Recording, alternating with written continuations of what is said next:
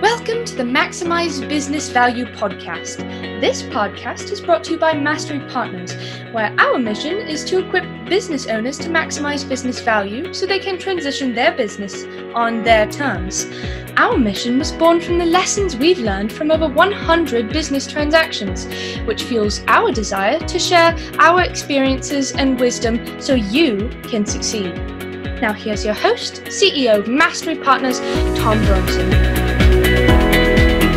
Hi, this is Tom Bronson, and welcome to Maximize Business Value, a podcast for business owners who are passionate about building long-term sustainable value in their businesses. In this episode, I am so excited to welcome our guests, Cleve Clinton, a partner at Gray Reed Law Firm, and Susan Bryant, principal at the MB Group, a certified public accounting firm. Although they both have recently appeared on this podcast separately, I asked them to come back today because we're going to talk about year-end business and tax planning. So I met Cleve through a mutual friend several years ago, and we've become great friends. He is a master storyteller who, as a corporate attorney with broad spectrum of clients, has been there and done that in almost every legal situation you can imagine. He represents mavericks in business who dream big, dare big, and get into big trouble. Susan and I met earlier this year, and I've really become impressed about how she thinks and works with her clients as their CPA. Accounting is so much more than just reporting the numbers. She really views accounting as a calling to help her clients get better, both professionally and personally.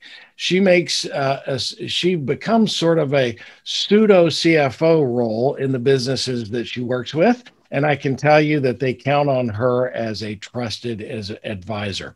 So as I mentioned earlier, today we're going to talk about year-end tax and business planning as it relates to building long-term sustainable value in your business. So welcome to Maximize Business Value, Cleve and Susan. Good to have you with us today. Good to be here. Thanks, Tom. Yeah, same here, Tom. Thanks. Awesome. So starting with Cleve, give us a quick snapshot about yourself. If you want to hear more about Cleve, you can go back to the prior podcast, but a quick snapshot about yourself and about Gray Reed. Thanks, Tom. Well, over the last 40 years, I've represented a number of Fortune 500 clients, those clients who stretch my problem-solving creativity. Those are my bread and butter clients, are those business owners who wake up every morning, pull themselves up by their bootstraps, and often put the success of their business on the line every day. As a board-certified civil trial lawyer, that expertise served me well for decades. Now, those business owners are maturing and they're less inclined to pick a courthouse fight.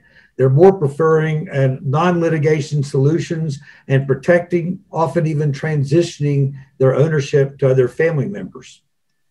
Awesome. Yeah, that stretches your ability to find solutions. I like that. Susan, tell us about yourself and about the MB Group.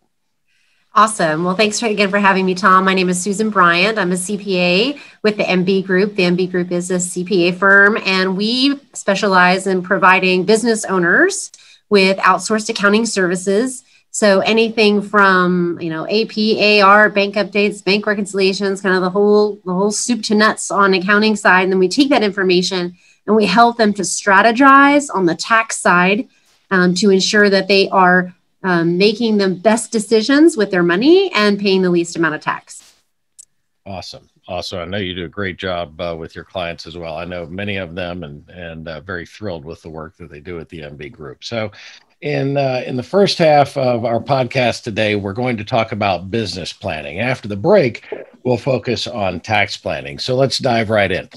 Many business owners don't really take the time to think strategically and plan for their upcoming year before it actually starts.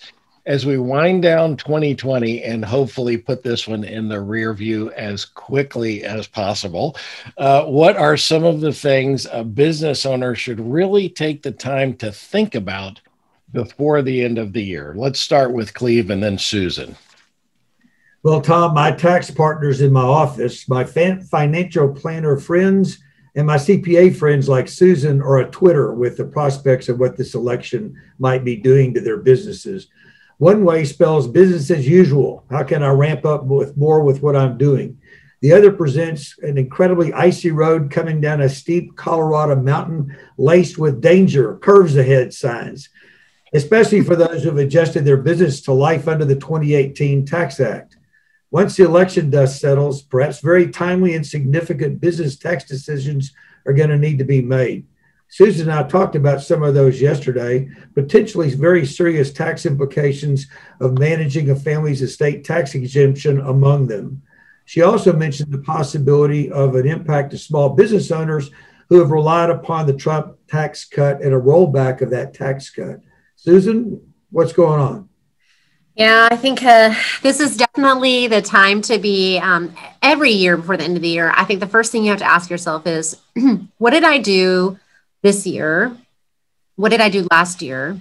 How am I organized? What type of entity do I have? Is that the best thing for me to continue? And working with someone like Cleve is to really ask yourself, am I being the most efficient by way of tax, but also am I managing my liability in the right way? And just going through that discussion. So many times people get into this kind of rut of, well, that's just how it's set up. So that's just how it has to be. And that's not the case.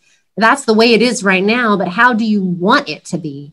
And so we really got to force that that discussion and say, okay, just because this is the way it is right now, and that's how it was last year, if we could do something different, what would we do different? And should we implement those changes now? So starting 1/1, we start off on a different foot. Maybe, a C corporation is not the best route for you to go. Maybe you need to be thinking about organizing a different way, making an election to be, switching to an S corporation. So many different things to think about, but now is the time to be contemplating what changes you might be wanting to make. I'm a big fan of saying that if you don't know where you're going, any road will take you there, right? Like Cheshire Cat says. So to me, this time of year is all about planning and thinking about. I love the thought there of look back, not just at what we did this year, but the prior year, and what are our hopes and dreams, and how do we accomplish those goals in the coming year. Susan, you mentioned something important, but Cleve, let's go to you first on this. Is now a good time to think about your corporate structure, like C Corp, S Corp, LLC, partnership, that kind of thing? Well, Tom, I have a couple of thoughts on that. First, yes, 2021 would be a very timely time to start and form a new separate entity, especially if you're already effectively operating as partners, or if you're planning to transition your business either to a third party or within your own family.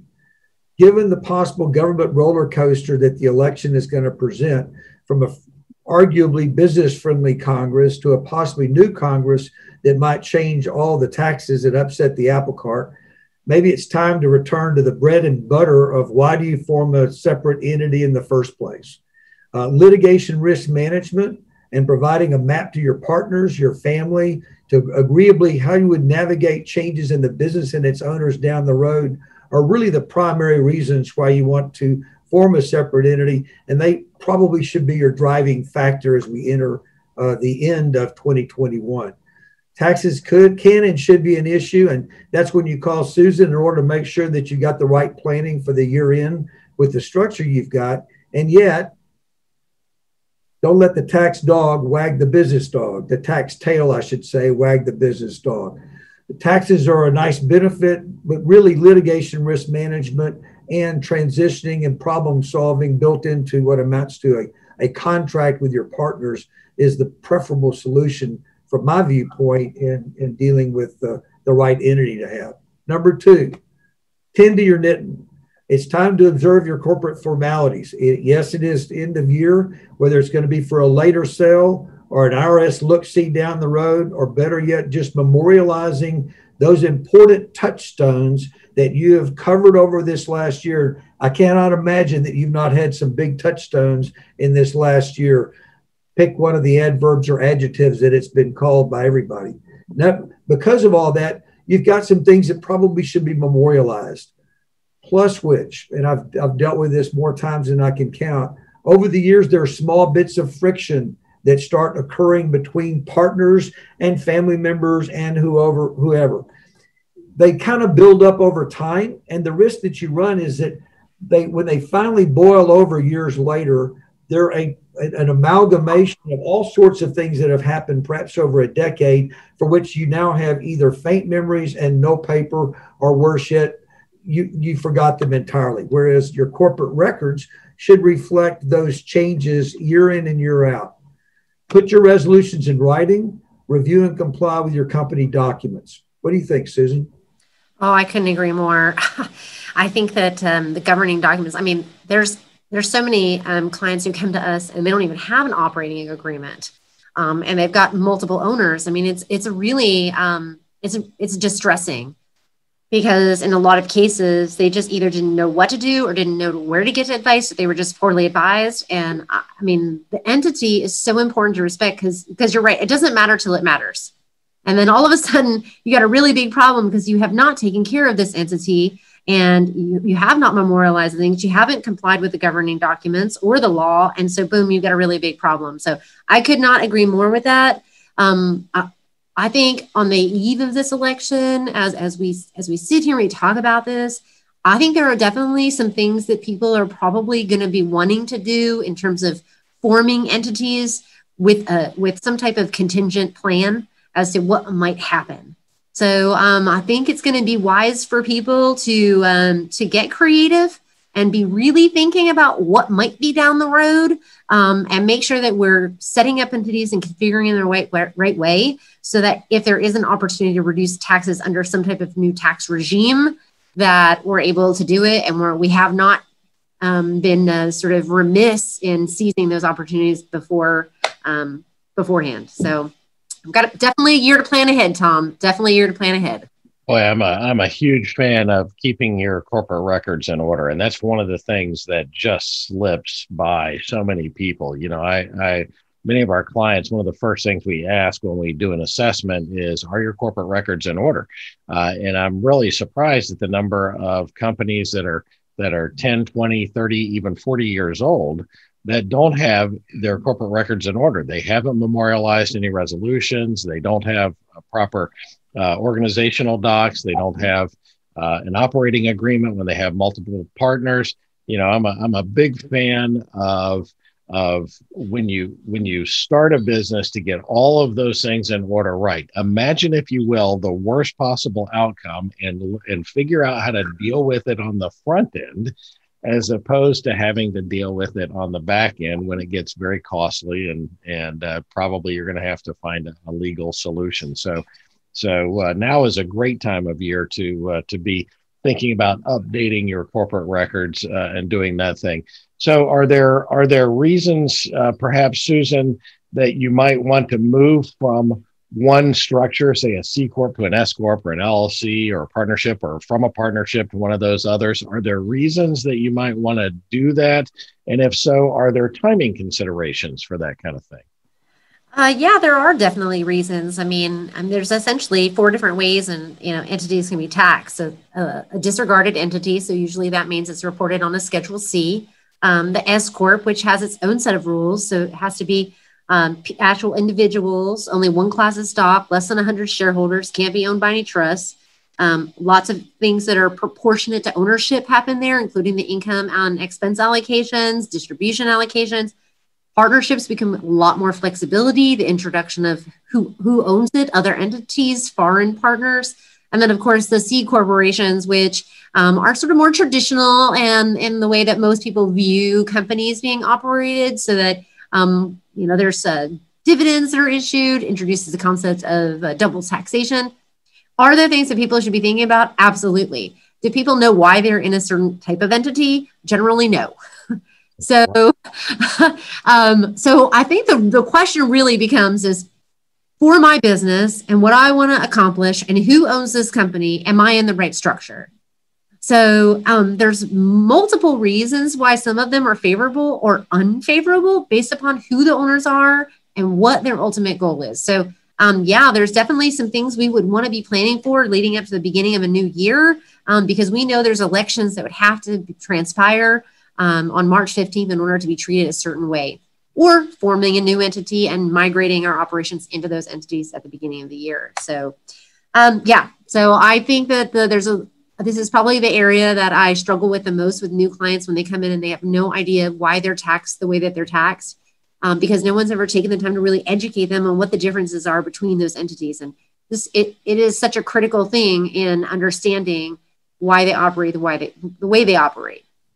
I've got a small client, very small business that is a C Corp and has been for many, many years. And I've recommended that they think about considering moving to an S Corp, especially years before a transition. There's something called a look back. If you change that, if you change your corporation type, Susan, tell us a little bit about that. Yeah. So, I mean, there are a lot of tax rules that are related to when you are moving from one entity type to another entity type, it can create and trigger additional taxes to be owed. And that's certainly just something that you're trying to avoid as much as possible. And so when you're moving from a C Corp to an S Corp and you're having a transaction that's transpiring and within that look back period, you're going to end up with a big tax surprise. And you're not going to be pleasantly surprised by it. So there has to be some planning ahead, again, with any type of exit or any type of change in any type of entity formation structure. There's entity planning in general. Always need to have multiple partners, like making sure your attorney, someone like Tom from an exit strategy, everyone's working together to understand what the game plan is. We cannot make these decisions in a vacuum. We've got to involve the entire team of advisors. So we're making decisions that are right not only for the business, but also for the individual later. Yeah, that's one of the strongest arguments when people ask me, well, gosh, I'm not going to sell my business for 3 to 5 years. So I really don't want to think about that until now.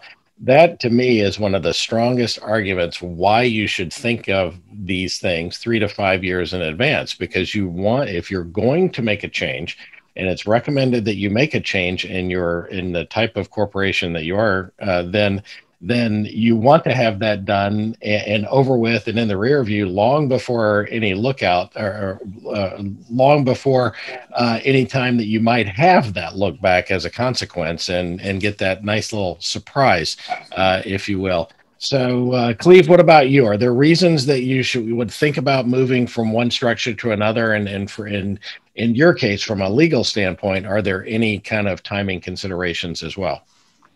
Well, I've got a client who wondered how they ended up where they did. The dad started the company. He started it off as a sole proprietorship. His lawyers talked him into forming a corp. So it was a C Corp. Then they said, for tax purposes, you need to make it an S Corp. This was back in the 90s, which he did. And then the Texas imposed a franchise tax. And so the darling of about the turn of the 2000th century was you need to form an LLC, I beg your pardon, a limited partnership. So they formed a limited partnership. And then you can imagine all the trailing of documents, pieces of corporate formalities, lack thereof, that trailed all that. So then dad dies, mom dies, and now you've got all the kids are now inheriting it. And the structure just does not work. The formalities didn't work. The underlying agreements didn't work. The bylaws, you name it, it didn't work. So in that situation, the idea was you'd form an LLC. We formed a series of LLCs that have worked out really well. What I like about the LLC in this circumstance is that it provides what amounts to, for all practical purposes, a contract. Anybody can basically sit down and read it. It's not nearly as complicated appearing anyway as a lot of other documents do. And so it's worked out really well for this family. We've talked about going from the corporate, it's still taxed as a C Corp. We've talked about taking it from a C Corp, even though an LLC, it's taxed for IRS purposes as a C Corp. We've talked about it going to a sub S, but with a 2018 Tax Reform Act, it was so close between the tax under the S Corp and under this the C Corp, we just left it where it is. That may change. Yeah. Well, and some people, when they think about the C Corp, I mean, it used to be like nobody wanted a C Corp because, especially a small business owner, double taxation. But yeah, with the advent of the 21% flat tax rate, which is, a little bit on the docket here in terms of what's ahead. But right now, yeah, I mean, it turned out to be a little bit of a wash. And then you maybe had to take advantage of a few other things that are available in C Corps that weren't available in an S Corp. So, employee reimbursement program for medical expenses, long-term care insurance being deductible, deferred comp plans, some other things like that all of a sudden, okay, the C Corp's looking pretty good. This is not a bad structure to have. So what you're telling me is that there's no just cut and dried answer. You should do this or you should do that. You should really get your team of advisors, and that should always include a CPA and an attorney to have those conversations. We want to be involved in that conversation as well, but you should get those folks involved so that you can determine what is the right structure. So one last question before we take a break. In addition to corporate structure, are there other things a business owner should consider adding to their strategic to-do list before year end? Cleve, you want to start with that and then to Susan? In addition to a corporate structure, what should they be doing by year? I really believe that the biggest thing they can do is hold a company meeting and plan on look at what happened in 2020 and plan for 2021, looking in the rearview mirror at 2020. I think that many companies have been the deer caught in the headlights for the last 8 or 10 months. They've been paralyzed with pick one of any number of possible emotions. And really, if they would just kind of pick their heads up and look around, there are some real opportunities out there, both in the near term and in the long term for their businesses. The trick is trying to figure out where do they need to pivot and turn into the new opportunities that have been presented. A basic classic SWOT analysis. What are the company's strengths, weaknesses, fears, and threats and opportunities? And I would focus on the opportunities. The opportunities, I think, are really they're strong and they're vibrant, and there's going to be a big 2021, I think, for many, many businesses. It's just those who are prepared for it will do the best. I couldn't agree more completely with you. Even companies that have been dramatically impacted by COVID, if they really sat down and explored the opportunities and seized on those opportunities, many of them have come out sort of we hope on the backside of this, much stronger than they were even beforehand. There is always opportunity when adversity happens. Susan, same question to you. Anything that we need to add to the strategic to-do list? So I think compliance is going to be a really big thing going into 2021. So if you charge sales tax, if you have sales tax nexus in other states, or you potentially have that, I think you need to check it out. The states are going to be really desperate for money. Sales tax audits are going to go up. Get ready. So get your compliance in order. I think also the IRS is going to start getting really rigid about things because when an audit does happen, when you do get selected, even though we know the rate of audits are going down, when you do get selected, I think they're going to start hammering. So we've got to make sure we've got substantiation, we've got records. So, I mean, when your CPA starts asking you, I need the whole detailed general ledger, I need everything to support this, the W-2s, I need to see the 1099s, they need it. And you want them to have it because they're going to keep it in their records to help you if you get audited.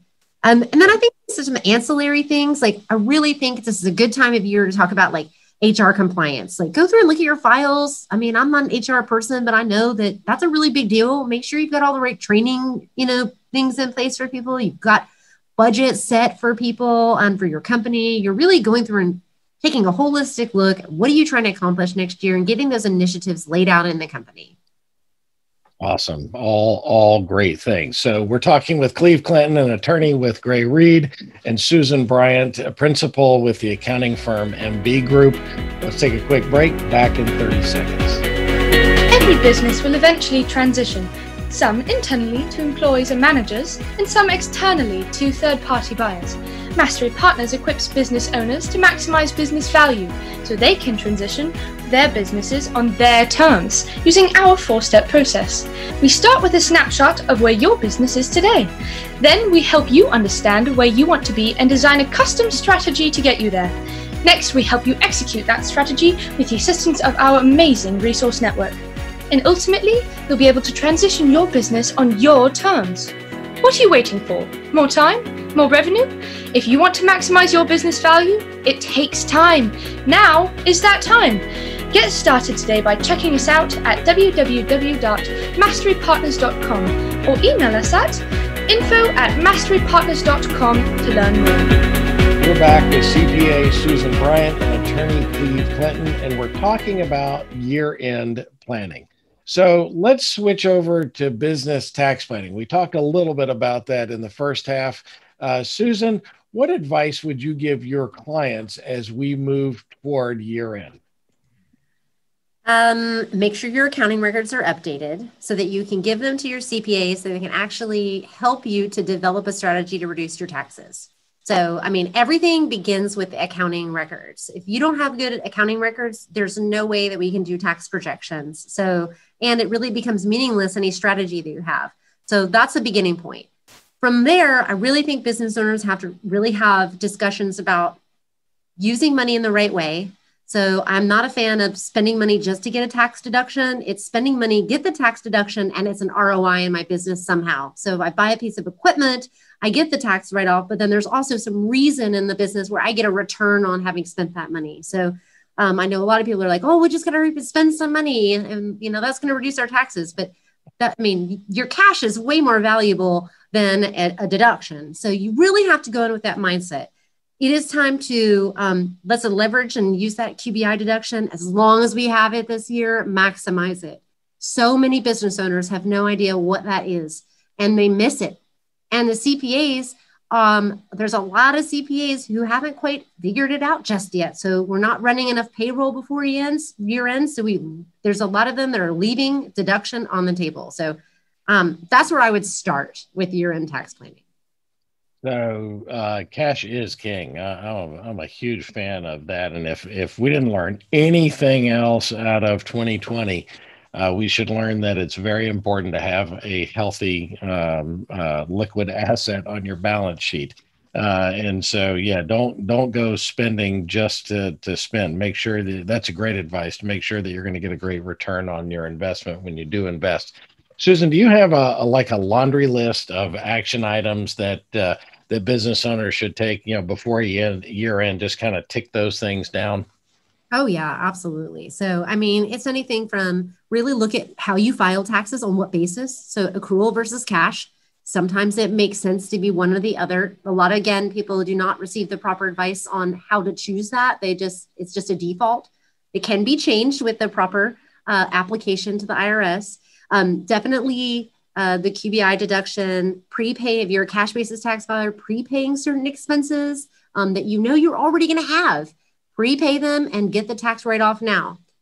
Although I would this year I might also be making some recommendation to say, well, depending on what happens with the election, that deduction might be more valuable to me next year.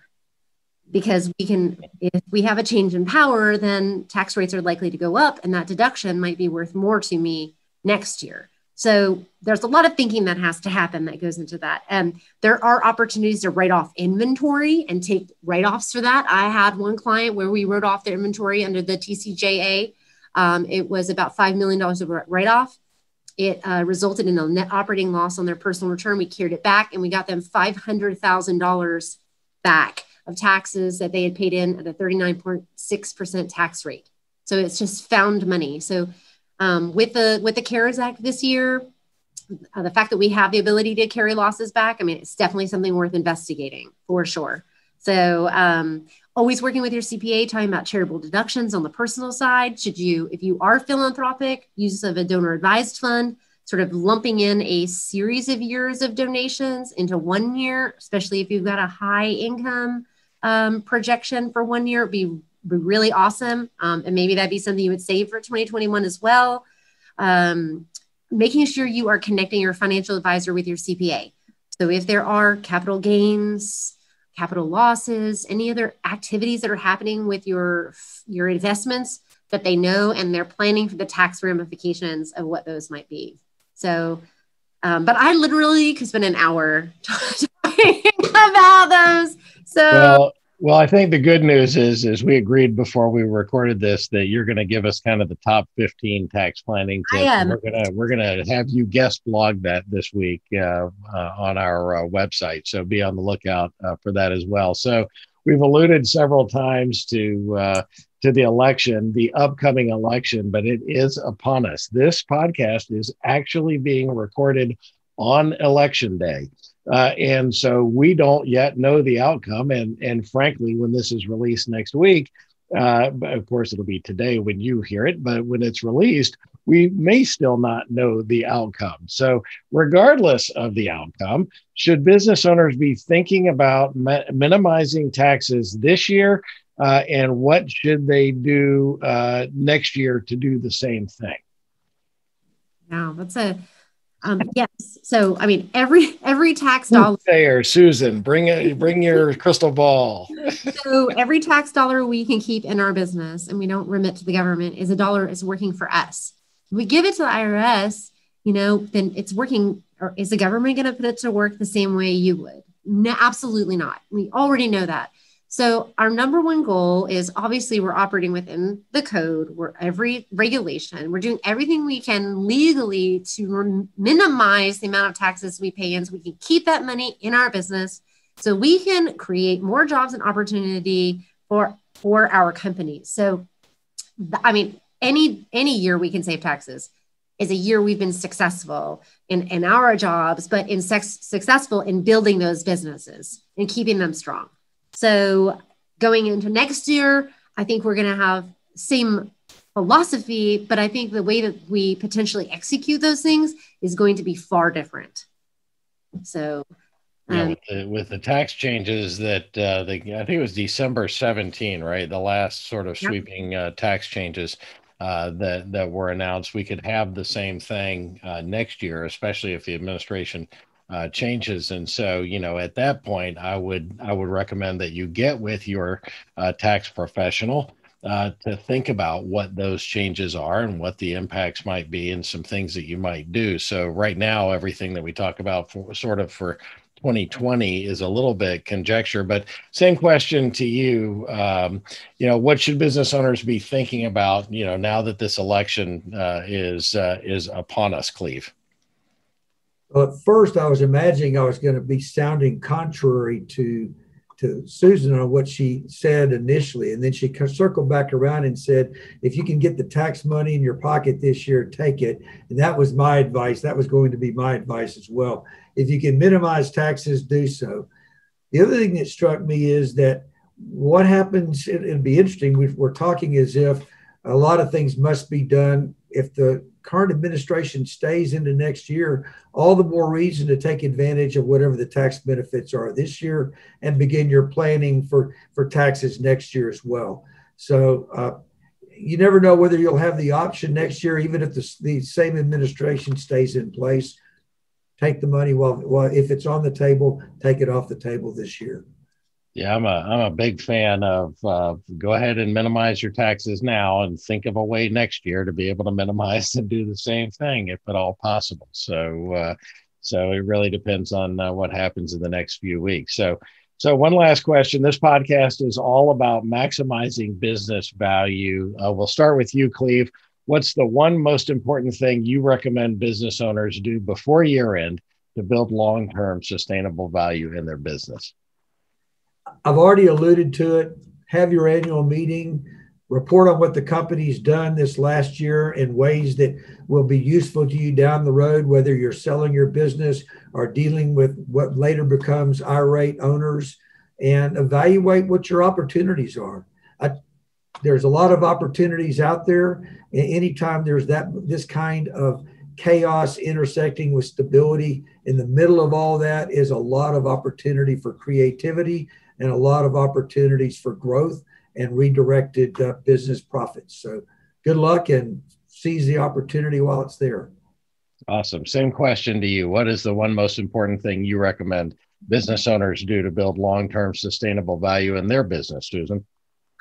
I think this year, more than any other year, it is important to make sure you have chosen the right advisors to surround yourself with This is really important, whether it's a financial advisor who can help guide you and direct you, on your investments, personal or in the business, to make sure you're only taking the amount of risk that you're willing to take. On the accounting side, that you are working with a tax advisor who is up to date with their knowledge of the law, that they spend time being educated and learning and working with the same type of clients that you are. And then on the legal side, making sure that you have someone who is in your corner, really advocating for your business in terms of how it's structured and making sure that all of these elements. And then, of course, Tom, other business professionals like yourself, making sure that you're thinking about long-term planning. Have you have a sales and marketing strategy? Do you have HR resources? I mean, so many advisors that you need to be surrounding yourself with. Make sure you got the right team. Yeah, I couldn't have said that better myself. As you both know, and my clients know, that I have a firm belief that not all CPAs are cut from the same cloth and not all attorneys are cut from the same cloth. If your interaction with your CPA is once a year at tax time, then you probably might consider talking with or updating that relationship or getting a new CPA. Same thing. If the only time you ever talk to your corporate attorney is when you're in trouble, then you probably ought to think about finding a better attorney. And we've got great choices sitting right in front of you, folks, that you can see today. Both Cleve and Susan would be great choices to fill either of those roles. Of course, you both have been on the podcast before, and I always ask the same question at the end of the podcast. But since I've already asked that question of you, which is the personality trait that's gotten you into most trouble through the years, we already know the answer to that. So in light of this being November and with Thanksgiving right around the corner, the burning question of the day is turkey or ham, and what's your favorite Thanksgiving dessert? So Cleve, we'll start with you. Well, of course, Tom, it would have to include my favorite business maximizer, Tom Bronson, and my soon-to-be favorite CPA, Susan Bryant. But with those, I'm a ham kind of guy. I'd go with ham, and I would also go with pecan pie a la mode. Ooh, wow, great choices. Susan, what about you? Okay, so I'm picky about my turkey. I like ham, but for Thanksgiving, turkey. But I really like smoked turkey. So that's where I would go. And then for dessert, I'm going to stick with good old pumpkin pie. Awesome. Boy, I'm going with you on both counts there, Susan. I typically get a heritage turkey. They're very expensive, but organic, grass-fed, but very delicious. I have a big smoker out back. Smoke that baby for a few hours before Thanksgiving dinner, and it is awesome. Be sure you cut your turkey correctly so that it retains the juices. If you want to know more about that, I can recommend a website to go to. But pumpkin pie, my grandmother used to make pumpkin pies from pumpkins. What a novel concept. Pumpkin doesn't grow in a can. It's a big orange thing at Thanksgiving. And I will tell you that I have never in my life eaten a pumpkin pie that was made from pumpkin out of a can. And my wife, God love her for one of the many thousands of reasons that I love her. Each year at this time of year, she goes through the process of taking pumpkins, cooking them down, scraping it out, and making me a real pumpkin pie. And I love her for that and many other reasons. So smoked turkey and pumpkin pie. But Cleve, I'll stop over and have some ham and pecan pie at your place, perhaps the day after Thanksgiving. So how can our viewers and listeners get in touch with you? First Cleve, then Susan. Well, again, I'm Cleve Clinton. I'm a advisor and counselor, also a board certified civil trial lawyer at Gray, Reed & McGraw. You can find us at grayreed.com. I also do a monthly blog called Tilting the Scales that you're welcome to check out sometime and see if it answers any of your legal questions. Awesome. Susan, how about you? Awesome. Yes. Again, my name is Susan Bryant. I'm a principal with the MB Group. You can reach us at mbgcpa.com, or you can email me at sbryant@mbgcpa.com. And I would love to have people visit our website too. Got lots of resources out there, and always love sharing things like this with our clients as well. Awesome. If you are looking for an attorney, I highly recommend you talk to Cleve. If you're looking for a new CPA, then I would highly recommend, of course, that you talk to Susan. You can find both of them at their respective websites or on LinkedIn. And of course, feel free to reach out to me and I'll be happy to make a warm introduction. Cleve and Susan, what a fun conversation. Thank you for being on today. Thank you, Tom, for including us. Awesome.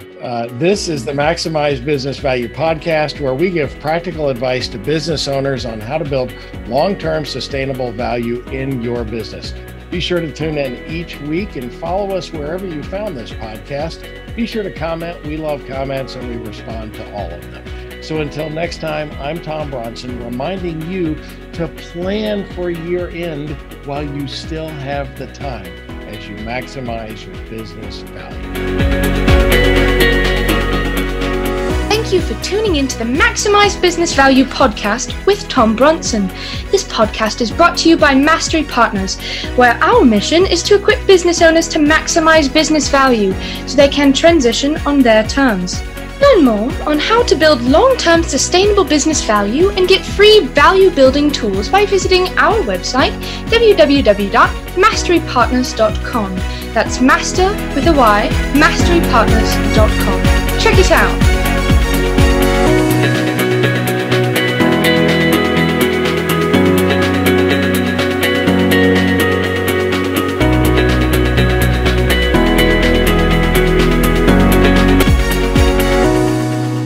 That was perfect. I wouldn't make any changes on that.